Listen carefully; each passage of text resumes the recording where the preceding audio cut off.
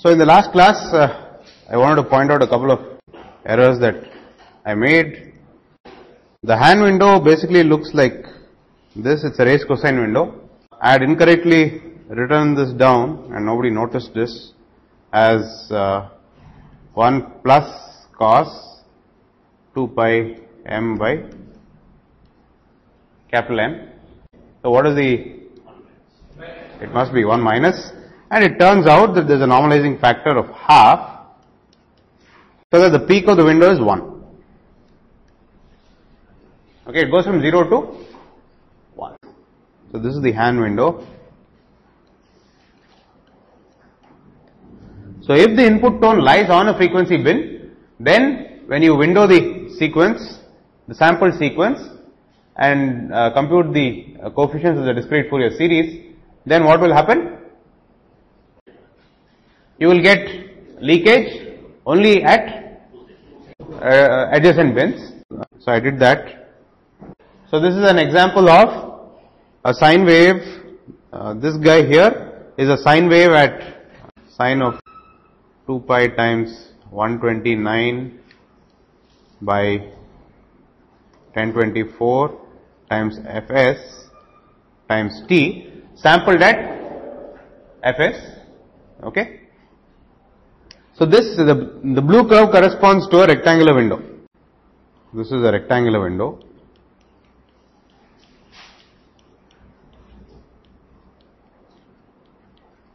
And the magenta curve corresponds to a hand window.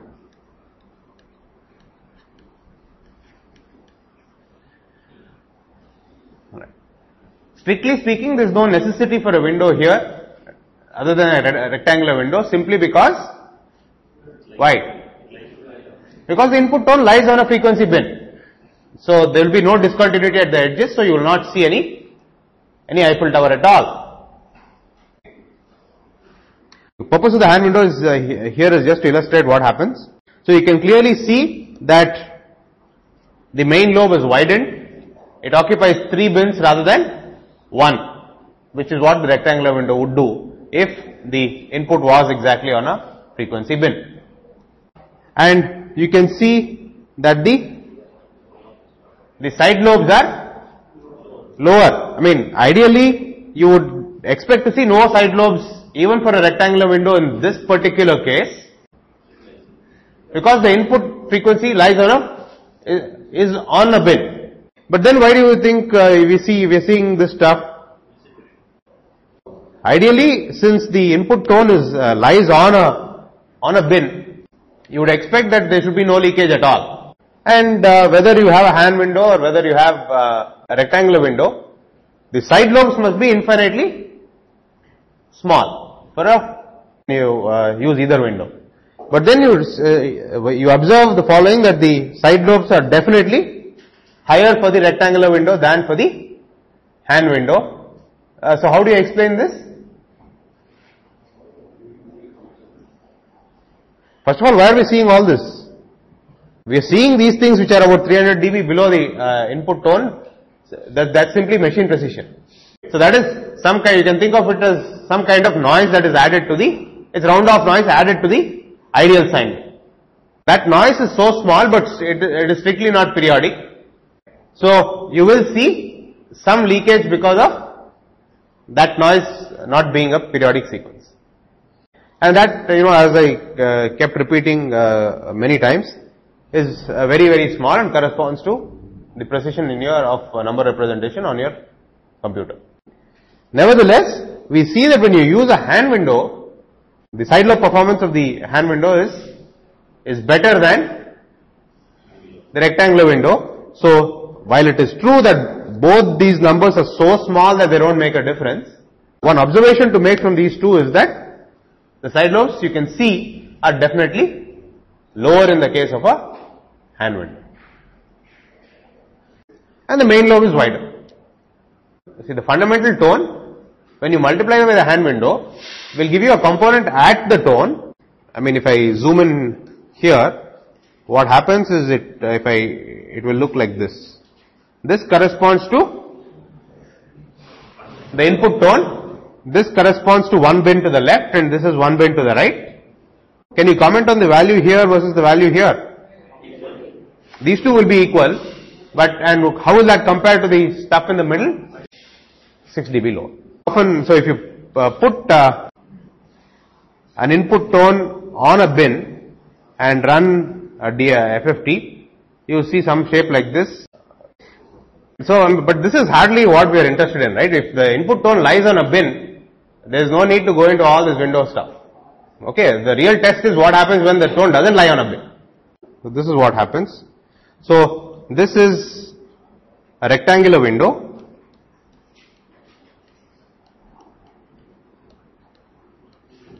And the input tone is 129.01 by 1024 times Fs. And this is the same tone with a hand window. I mean, I have only zoomed in around the bins that matter. I mean, this is not the entire FFT. On the x-axis is the bin number.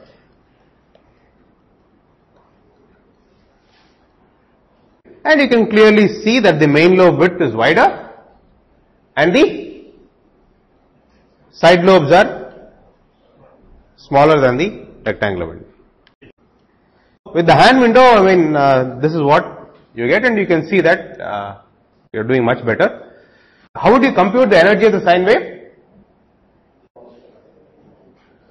See, finally, when you want to compute, say, the signal to noise ratio or something, you want to compute the signal power. For a rectangular window without leakage, the signal power is simply the single bin which is the largest. For a hand window without leakage, the signal power is proportional to what now? The input sine wave is some A sine 2 pi times Fin times T, and Fin happens to be 129 by 1024 Fs. The whole idea of computing the spectrum is to estimate powers of the fundamental and the harmonics. Thankfully, in this example, there are no harmonics, so we are only interested in computing what the power of the fundamental is. For a rectangular window, it's very straightforward. The single most coefficient, which is the only non-zero coefficient in principle, is directly proportional to the, okay, and thereby the power. Alright. In a hand window, what do?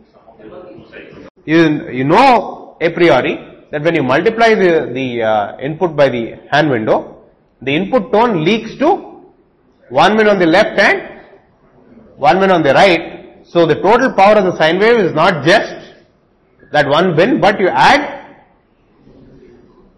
the powers due to the bins on the left as well as the bin on the right. I mean, in a rectangular window, the harmonic tones will also lie on a bin, correct? So if you take an M point FFT, there are M by 2 different unique bins because of symmetry.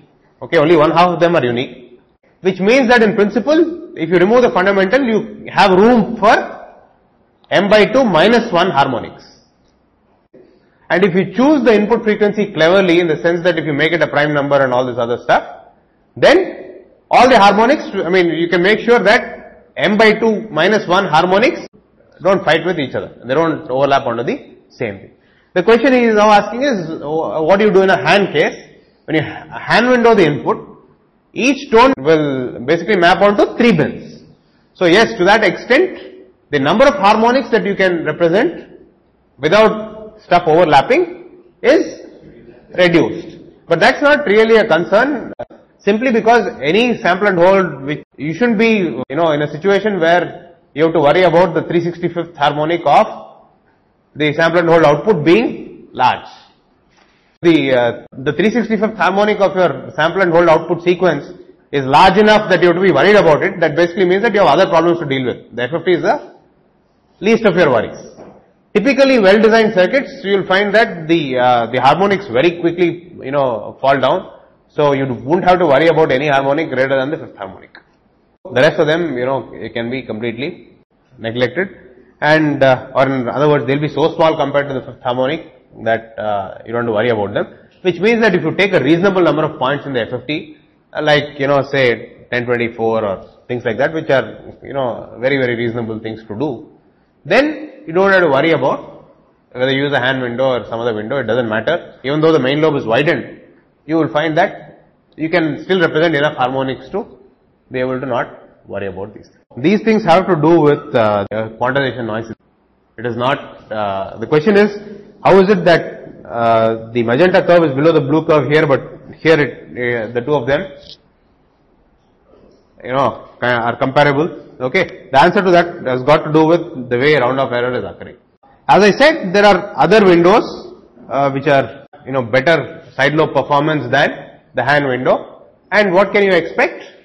If the side lobe performance is better, the main lobe will become wider. And a good example of a good window which, anyway, these are all just names to remember, nothing, no major funda here. It's called the Blackman-Harris window. The Blackman-Harris window basically has a better side lobe performance.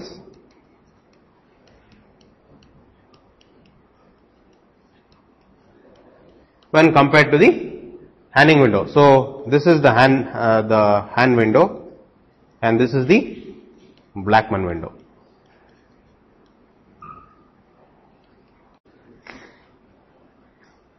And needless to say, all these are just named after the gentleman who came up with these numbers. The only reason I am talking about the Han and the Blackman-Harris are the following. See, in simulation, when you are running sample and hold simulations, the easiest thing to do is what window do you think is the easiest thing to use? This is a computer, right? So you can make Fn equal to whatever weird fraction of Fs you want. So the rectangular window is the easiest thing to do. In a family of A to D converters called delta sigma or oversampling converters, it turns out that apart from the signal, there is also noise riding over the input. In which case, as I just pointed out here, you can see that when there is, here also there is some noise riding on top of the signal, which is why these side lobes, even though they are small, occur, and you can see that the hand window does much better than the rectangular window when you compare these side lobes. In simulation, it is common to use either the rectangular window, or in the case of oversampled A to D converters, which we will cover in some detail later on in this course, you use the hand window. In practice, in measurement, when the input of course is synchronous with, when you do coherent sampling, of course you can just simply use the rectangular window or the hand window. On the other hand, if the input and the source are not synchronous, are not coherent due to limitations on the measurement equipment you have, then it makes sense to use window with much better side lobe separation. Okay, so in measurements it's common to use Blackman-Harris if coherent sampling is not possible.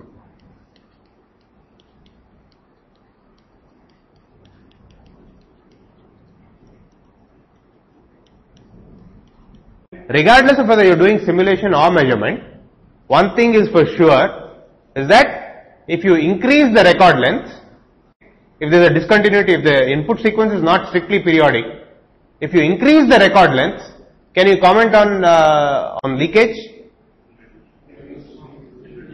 If you increase the length of the record, then the energy of any discontinuity that occurs between the beginning of the record length and the end of the record length is spread out over a large number of bins.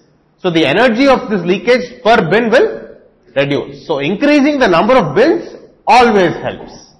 Regardless of whether you are doing simulation or experiment, if you increase the record length, if the source is not synchronous with the input, you will always do better for larger record lengths.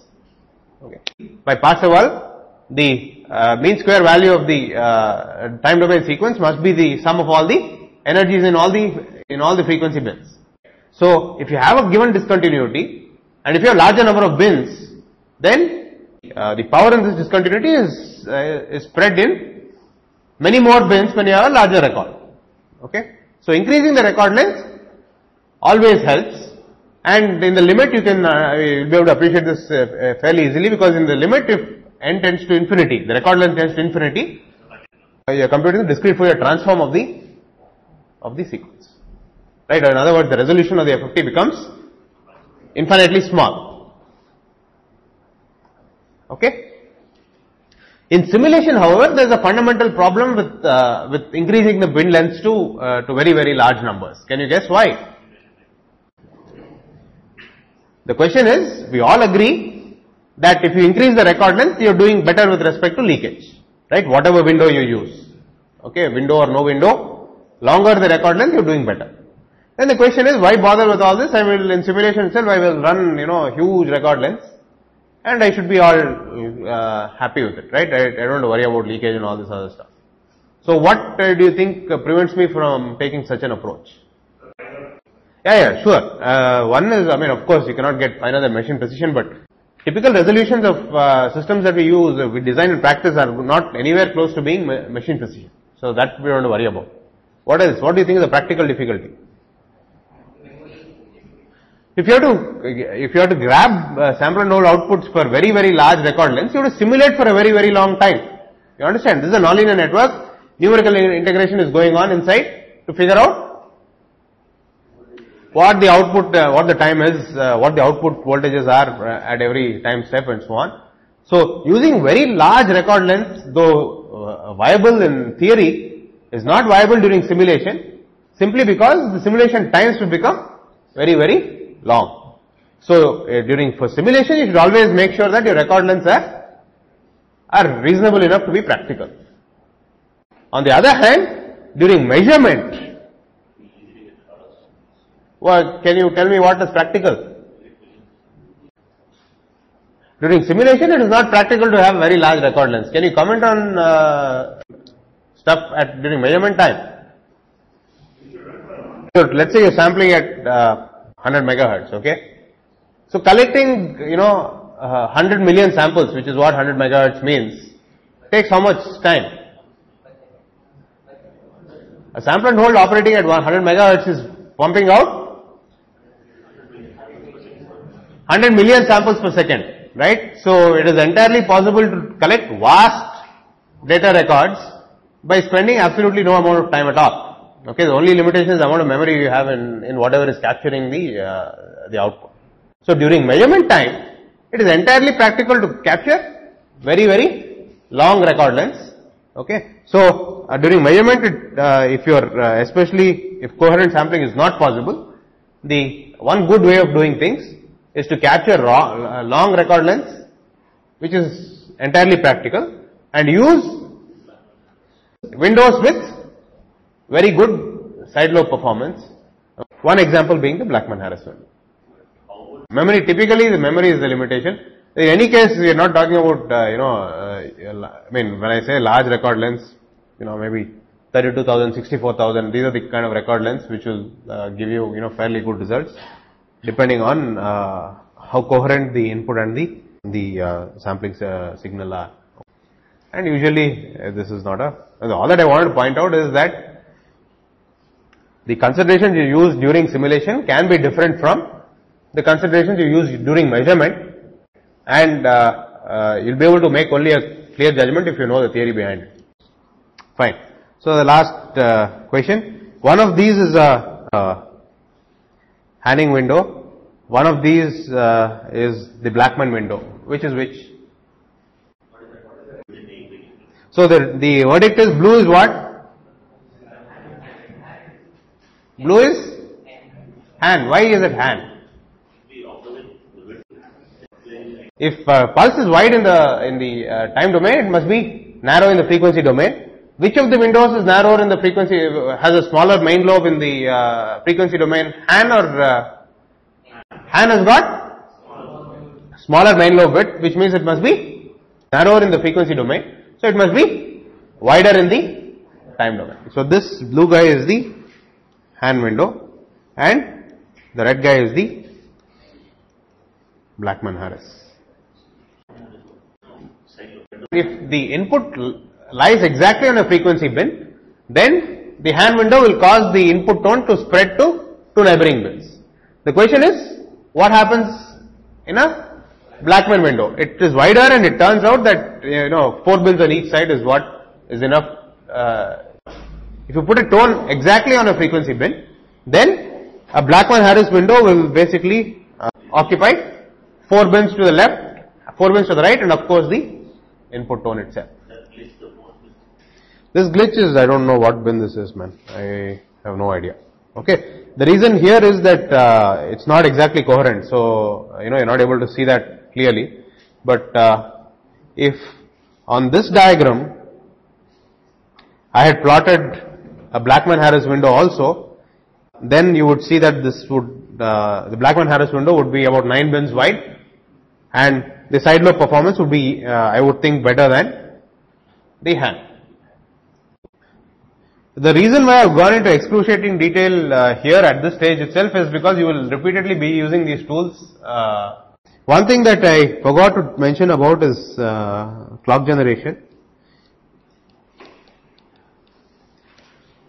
So far we have merrily assumed that we have some phase phi 1, okay, some phase phi 2 which doesn't overlap with phi 1, and all this other stuff. I mean, you can't expect to get all these clocks from outside the chip. From outside a chip, you will only get one single clock, and from that clock you have to generate all these myriad waveforms that you want. Phi 1, Phi 1A, Phi 2, Phi 2 bar, Phi 1 bar, all that have to be generated from some master clock. One problem that we have is the problem of generating non-overlapping clocks. Right, so once we generate phi 1 and phi 2, generating phi 1A and phi 2 bar and phi 1 bar and all that are quite straightforward. A classic way of generating non-overlapping clocks is the following. So this is the master clock.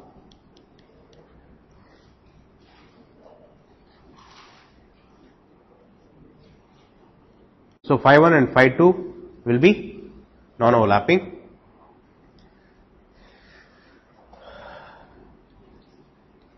It's not immediately obvious how this, how somebody came up with the circuit in the first place, but somebody did, and everybody's been using it ever since. Okay. I mean, you can trace through the circuit and make and see for yourself that this is indeed non-overlapping. Okay, you can actually use even NOR gates instead of NAND gates. You can show that the non-overlap period depends on the delays in the two NAND gates. I mean, I don't know how many of you are aware of this notion that every gate has got finite delay. So if you put 1 0 into an AND gate, you get 0. And when the input 0 changes to a 1, the output would change to a 1, but that will not happen instantaneously. There is some gate delay because, transistors have to charge and discharge nodes and so on, and that takes time. So since so every gate has got a delay, so you can actually trace through the circuit diagram here and convince yourselves that the delay between phi 1 and phi 2 depends on the delays in these gates. If you want more delay, or any suggestions? You can put, for example, if you wanted more delay, what you could do, and generate many other phases, for example,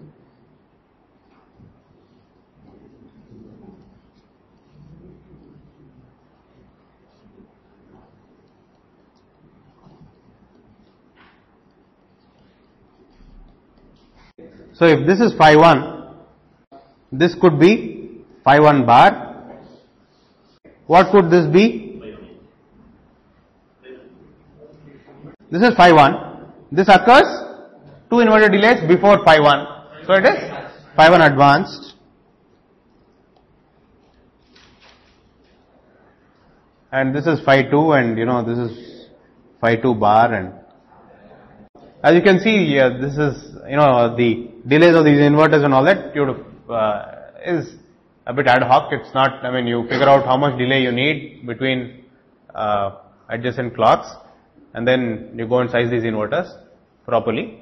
So clock generation is, something that is done routinely by designers once you figure out exactly all the clocks that you want, and the phase relationships between various clocks. So at low frequencies, is there no easier way of introducing large?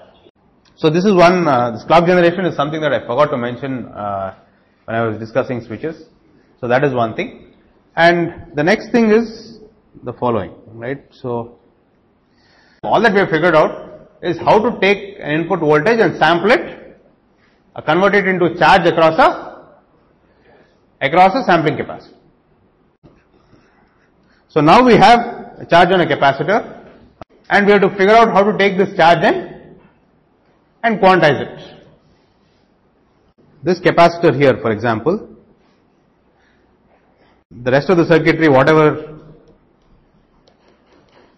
is quantizing the voltage across the capacitor. One thing you must make sure is that this quantizer doesn't draw any charge from the capacitor. If it disturbs the charge that it is trying to draw, clearly, I mean, what it will quantize is not what you intended it to quantize. So there is clearly an error. So can somebody tell me a simple way of, the easiest way of interfacing the capacitor, the sampling capacitor to a quantizer? You want to make sure that you draw no current from the capacitor. In principle, what do you want to put between, you want to sense something, you want to put a voltage controlled voltage source. So in principle, you want to do this. The gain 1 is incidental. The gain could be larger, could be smaller. But the bottom line is that the input impedance of this controlled source must be infinite. And, you know, as a simple illustration, you know that you want to sample, the input, for example, if I didn't use bottom plate sampling, if I just used regular top plate sampling, in any case, the input will be, what kind of load does the input see? This is switching at a rate Fs, okay? So during one half of the cycle, the time during which Fs is high, the input load looks capacitive. During the other half, it looks like an open circuit. So if you take any, reasonably self-respecting source, it will find that it gets very annoyed by when you have to drive switching loads. Because, it's okay to, have a large load, but it is constant with time. But if things start to switch, alright, it turns out that this, a lot of amplifiers driving such kinds of loads would be put to a lot of difficulty. Simply one way of thinking about it is that the poles of whatever amplifier are driving the source, okay, these poles are in quotes moving every time the switch is turned on. I mean, while this is not a scientific explanation, you can pretty well much see why this could be a problem. So, if you have to isolate the input from the switching load, what do you think you will be able to do?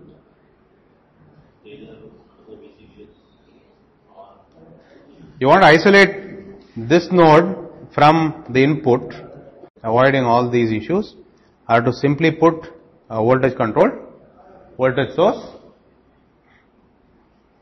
Thereby, this ensures, this VCVS here ensures that the input is not put to any difficulty. This VCVS here ensures that the voltage across the capacitor is not loaded by any circuit, and thereby the voltage across the capacitor is held. In many cases, you not only want the voltage across the capacitor, okay, so this is some Vx which is held on the capacitor, you want to be able to amplify the voltage on the capacitor for further processing, right? You want to quantize the input. The input is sampled on this capacitor, and that's Vx, and you want to work with not Vx but with 2Vx or 3Vx or 4Vx, okay? The advantage of working with large voltages is that the effect of errors in the circuits following can be, you can make a larger mistake if the range is increased. Does that make sense? So the next thing is, how do I take this voltage which is stored on a capacitor Vx and make it a large voltage?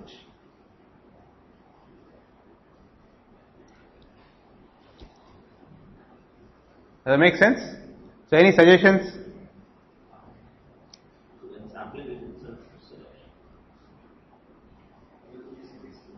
One way is to say, okay, I know how to make an op-amp.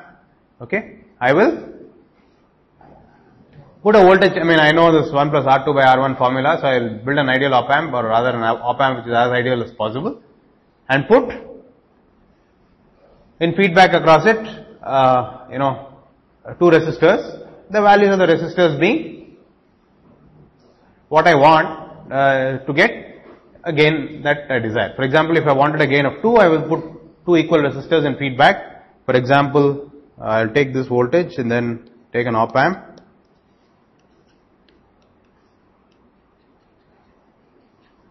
So this will give me a voltage at the output which is Vx times 1 plus R2 by R. This is a simple, straightforward way of doing it. Another way of doing it, accomplishing the same thing, is to make the following observation. See, a capacitor is nothing but a bucket which holds charge. The height of water in the bucket is indicative of the voltage across the capacitor, and the volume of water in the bucket is equivalent to charge. So this is charge, the height is the voltage, and if you have a linear capacitor,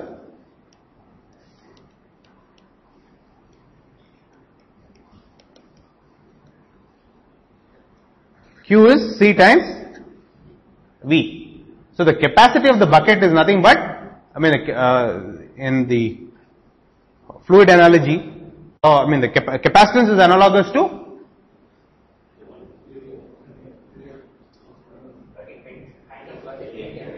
it's the cross-section area of the bucket, right? So if you assume that the bucket has got a uniform cross-section, then the charge, the volume of water in the bucket is nothing but the area times the height, and the larger the area of cross-section, the larger the amount of charge you can hold for a given potential.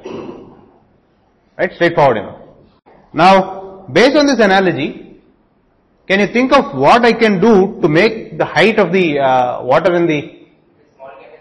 So I have Vx stored on the capacitor. The voltage across the capacitor, because some charge is sitting on the capacitor. I want to generate 2 Vx. Okay, if you have a bucket with water with a height of some 10 centimeters, you want higher voltage, means you want a higher level of, clearly if I take a bucket and try to cut it in half, I have a not working bucket. So clearly, I can't simply chop the area of the bucket in half. What I should do is find a bucket whose area is half this bucket and pour this water into the other bucket. So if I took all this water and had a bucket whose area of cross section was 1/2 of the original bucket, then